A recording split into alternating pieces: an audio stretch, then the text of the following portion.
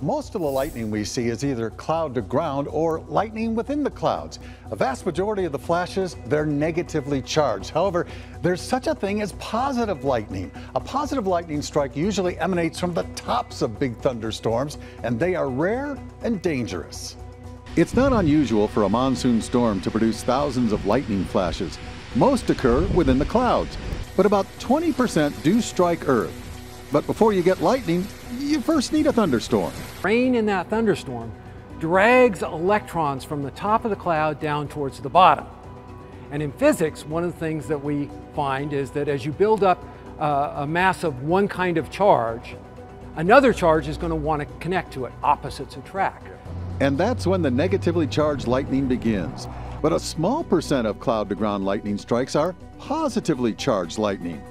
Positive strikes are much more powerful than negative strikes, about 10 times more amperage, 10 times more current going through them.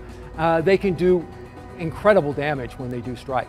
Storm chaser Michael Linsky, who has photographed literally thousands of lightning flashes, says indeed it's the positive ones that really get your attention in a big way.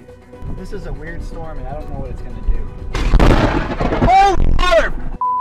They're very frightening. They're very awesome because the regular ones, we all, when we live here, we look at the monsoon, we see the rain coming, we see lightning striking along the rain.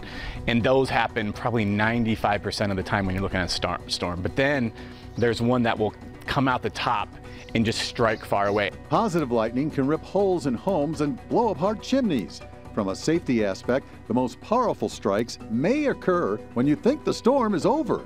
Anybody who thinks they're safe, it stopped raining, get out of my car, boom, it strikes in the plateau. And those are the clear ones that don't happen that much, and they're the most dangerous because you think you're safe. Yeah. And for storm chasers sometimes, it's not always the case, but I notice a lot out here when I get one of those, the storm is pretty much done.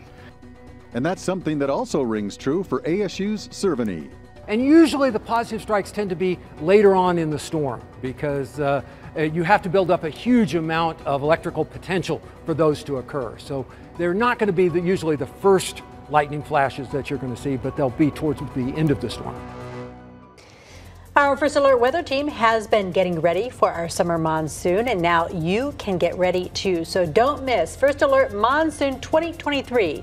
Thursday night at 5:30 on Arizona's Family. You guys have been working hard, haven't you? Kind of weird, yeah. Lightning is so strange. Yeah, it is. I so love strange. it when you guys put up the maps and we see all the lightning strikes and it's the radar confirmed stuff. Can you tell from the radar if it's something is positive or negative? We can have it set in the mode where once it strikes, and by the way, lightning stuff that shows up on our radar, in quotes, page, is quicker than the radar itself. It's almost instantaneous. When there's a flash, we see it pop up. But yeah, we can put it up so it differentiates between positive and negative. And sometimes when we've seen these bad forest fires start, they've been positive strikes. Oh, yeah, so that's. Let me show you some more information too about lightning. Last year, we did not have a lightning death in the state of Arizona.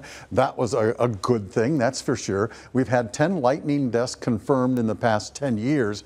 There is a 90% survival rate on lightning, but 80% of the people who are struck suffer lifelong side effects. So lightning, we always say this is nothing you want to mess with during the monsoon.